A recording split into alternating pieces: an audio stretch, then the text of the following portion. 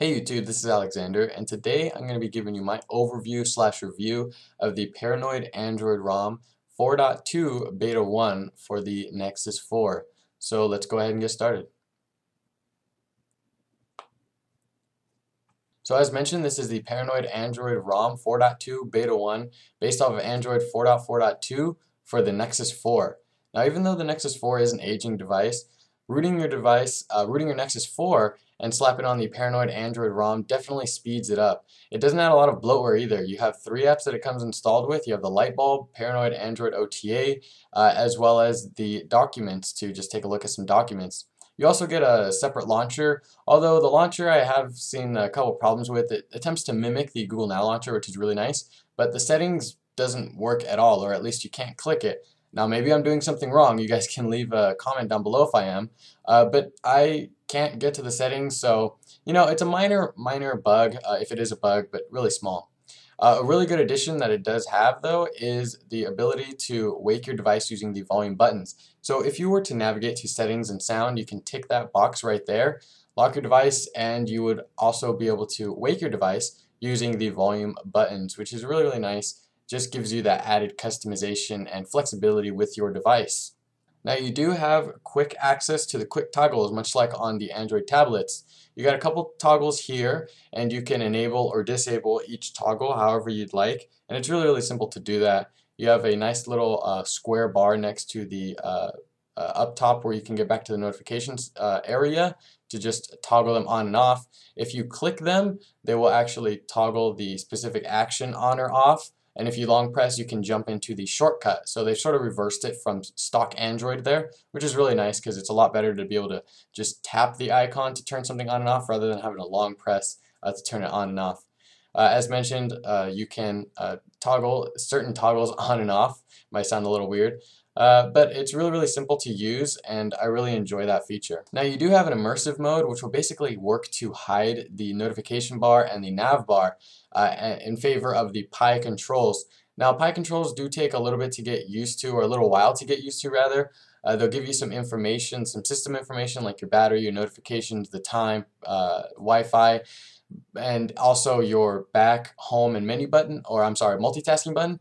But like I said, it does take a little bit to get used to, a little bit of time to get used to. But once you got them down, it's a really nice thing to use, especially if you go for a more minimalist look. These will definitely help to accomplish that look.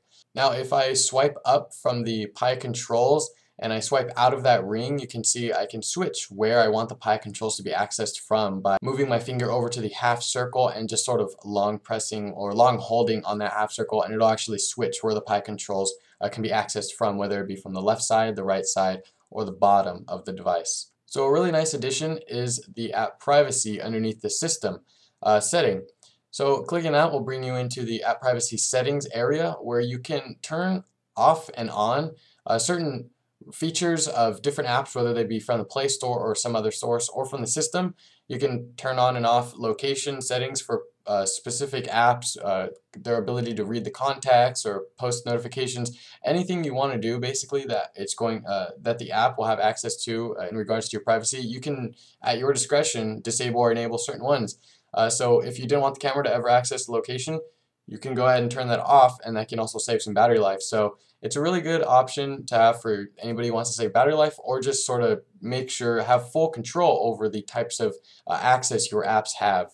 Now the next feature is something that's actually been featured on another phone without root. Now that's the Moto X. Notification Peak works to mimic the Moto X's active display in an attempt to bring you notifications while keeping your device screen off and just bringing you simple icons to let you know what notifications you have waiting for you once you wake your device fully. So how this works is it's going to go ahead and use a couple different sensors in the phone to sort of wake your device once you pick it up if you've got some notifications waiting for you. So here I have some messaging. I have a messaging notification waiting for me. If I just pick my device up, it'll go ahead and show me all the notifications that I have waiting for me in the notification bar. And I can even swipe or click through each notification. So it's a really nice addition, and it's also sort of improved upon the Moto X's active display somewhat. I find that it works most of the time. Sometimes it doesn't always work though. It's a little cumbersome to work with, but if you get used to how it works, it's definitely a really cool addition. Now, one minor setback is because this isn't an AMOLED display, it's actually going to turn on all the pixels on the display, so it's really turning on the entire display. It's just making most of it black. Now that can sort of work against your battery life, so just mind you non-AMOLED display users, it might work to sort of kill your battery a little faster, unfortunately. But it's a really nice addition that if you guys don't see any hit on battery, I would really highly suggest enabling it, since it is a really cool feature. So a small addition that they've gone ahead and added is in the battery area of the settings. You can switch between 3 different types of battery toggles, or battery indicators rather. And I like it because it's just really simple. The entire ROM is just really simple. There's not a lot going on, but they do add really good things. You also have the ability to maximize widgets on the lock screen and see through the lock screen to whatever you have underneath if you were to unlock your device. Now, if you guys are concerned about privacy, obviously you can have that feature turned off. But for anybody who wants a more minimalist look, or you want to be able to see what's underneath the lock screen, this feature is actually worth turning on. It's a really cool feature. And I do wish, though, that you could get rid of that little lock button down there at the bottom somehow, but still be able to, of course, unlock your phone. But that's just a minor complaint. Maybe they'll work that in there, maybe they won't. But again, it looks really cool. And I keep saying that these things look really cool, but they really are. This is a ROM that I really enjoy using. I haven't actually enjoyed using a ROM in a long time, and this is one of them that I really enjoy using. It doesn't have a lot going on. There aren't too many settings. There aren't a bunch of things just shoved into this ROM. Seems like it's been really well managed, and they take a lot of care in their device or in their ROM. You do also have a quick way to disable all the apps. The multitasking button becomes a clear all button, which is really cool. But I do notice, I don't know if it's a feature or a bug, the most recent app actually stays there until you either swipe it away or press that clear all button once more, and then you have all of them cleared. Minor thing, but it's a really nice addition to have that multitasking button turn into a clear all button rather than having some weird clear all button somewhere else on the screen. It just makes sense. Now, you do also have the ability to change the color of the notification LED. You can change it for every app that comes in. You can change it from that plain white color to any color for all apps, or you can specify the color for a certain app. So if I wanted to have the pulse notification LED be blue all the time for all apps, I would just switch it just like so, and it'd be blue for all incoming apps or all incoming notifications that are going to use the LED. Or if I wanted to have maybe Hangouts be green and all of the others be red, I can also do that just by toggling the Use Custom Values tick box, and that will allow me to select certain applications and change their LED notification light for when I do get a notification from that app. So if I want to have Hangouts be green, I can just go here, switch to green, and bam, I'm done. The notification LED for whenever I get a new Hangout message will now be green, while all the other ones can be whatever color I specify.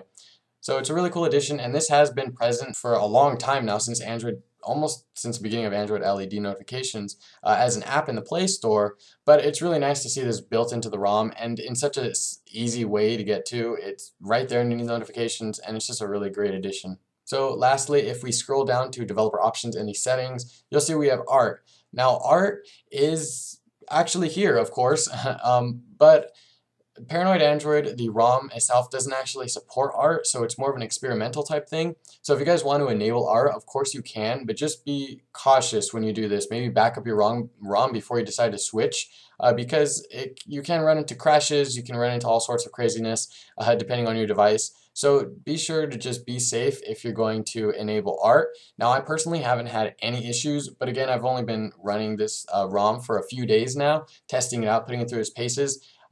Which also is another reason why I didn't mention battery life at all. I don't want to steer you guys wrong in the battery life department, so if maybe one of you knows about that, you can leave a comment. But anyway, art, as I've been saying, is an experimental feature. I haven't had any problems, but I also haven't used the device as my daily driver, so just be cautious if you decide to use art. So that was Paranoid Android 4.2 Beta 1 for the Nexus 4. It's a really nice ROM. It adds a couple things, but those few things that it does add really help to make the device just a better device overall. It's got a couple bugs, like the settings not working, not supporting art, and maybe possibly taking a hit on battery life in some areas. But it's really a nice ROM that I would use if this were my daily device. I really enjoy this ROM, and I would encourage you guys to definitely check it out if you're looking for a really nice minimalist type ROM that adds some really nice features. It's going to go ahead and end the video. I hope you guys enjoyed. If you did, be sure to hit that like button down below. Don't forget to subscribe to stay updated on new videos that I upload, and be sure to leave a comment if you guys maybe I missed a feature and you guys want to let other people know, or you guys have a suggestion for a future video, maybe a ROM video. Be sure to leave a comment. I'll catch you guys in the next one. Oh, don't forget to follow me on Google+, Twitter, and Instagram. Thanks, guys. Peace.